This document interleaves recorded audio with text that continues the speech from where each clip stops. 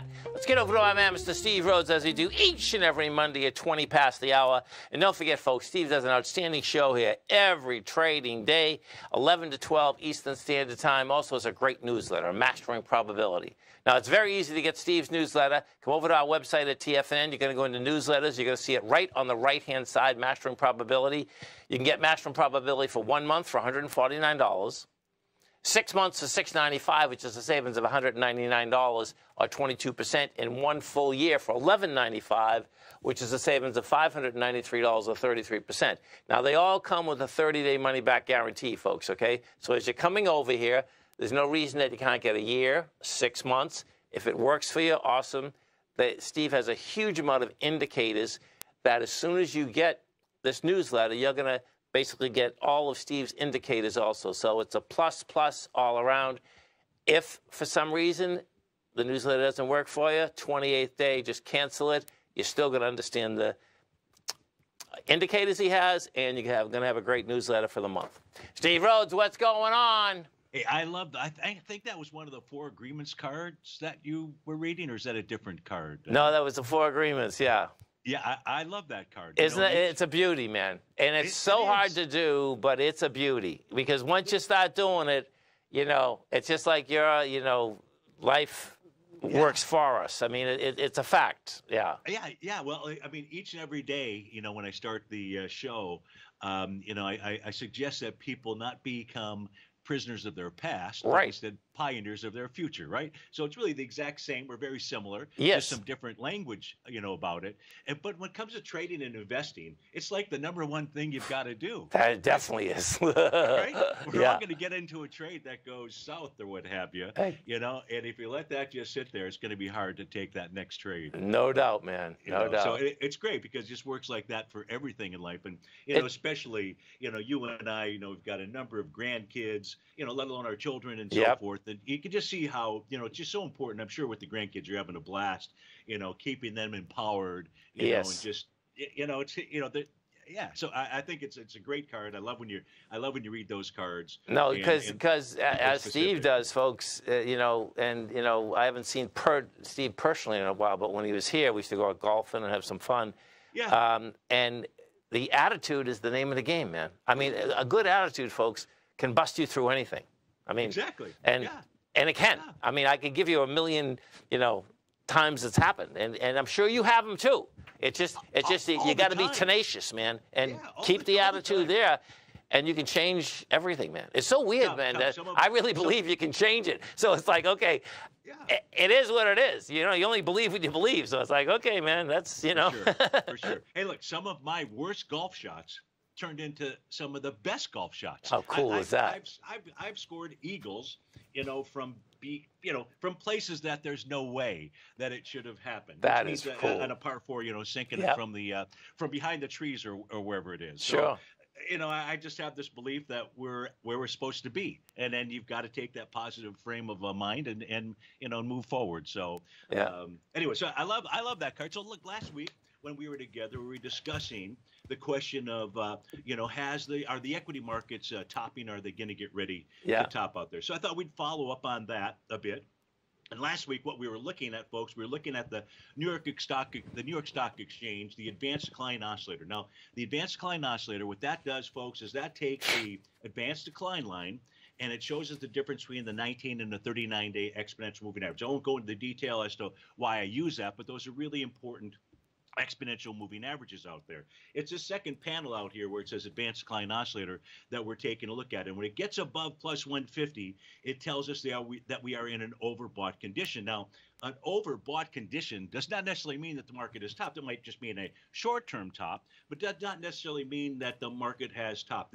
And since then, the overbought condition has been worked off. And we can see here, now this was a snapshot from maybe about a half an hour ago, that Advanced Decline Oscillator, I've got a little red line. It's a 0 line that's out there. I see it, And the simple meaning of that, Tom, and everybody listening, is when price is above that, it tells us that, generally speaking, buyers are the ones in control.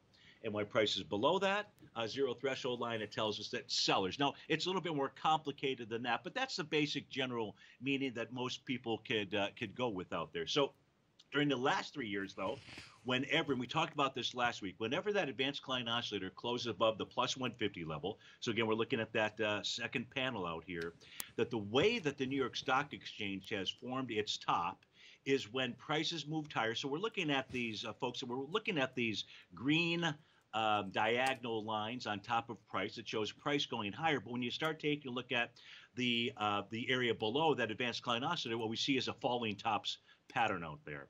So right now what we need to see is we need to see price get above that high that was formed out here, with which is 15,475.19. So that's a level that we're watching.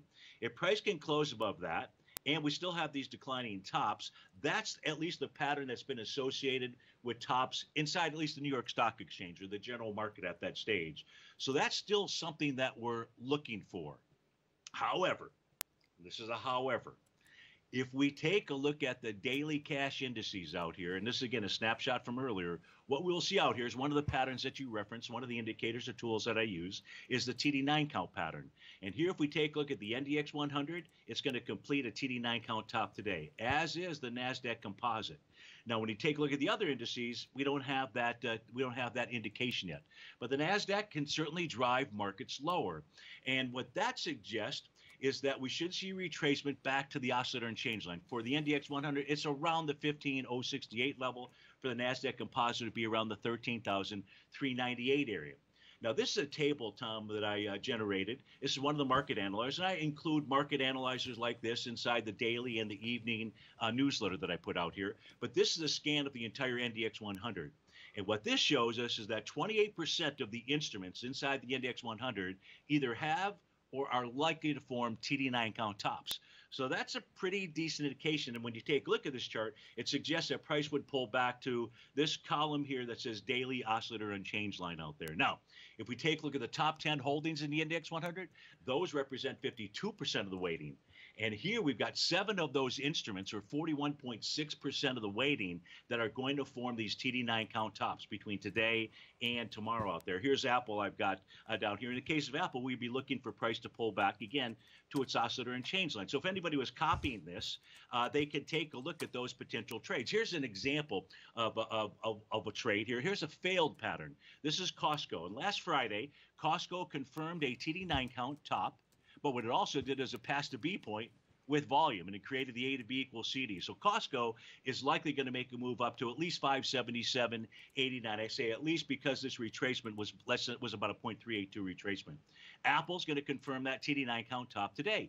Take a look at the last 2 tops inside of Apple, TD9 counts. So we're going to get that same pattern today, and price should pull back to the 179.27 area out there. Again, folks, here are all of the instruments with inside the NDX 100, and I'll give you a quick trade potential.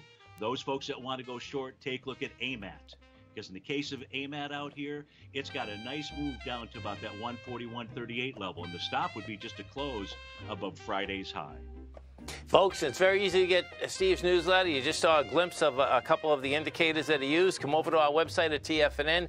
Newsletters on the right-hand side. You get mastering probability. Hit that button. Steve, have a great one, safe one. We look forward to the show tomorrow. Thanks, Tom. Take care.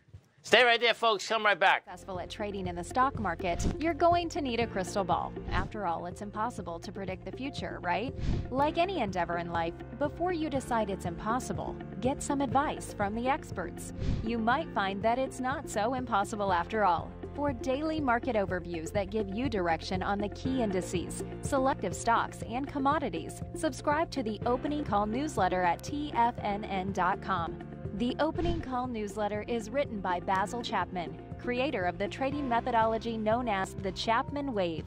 The Chapman Wave up-down sequence gives you an edge in identifying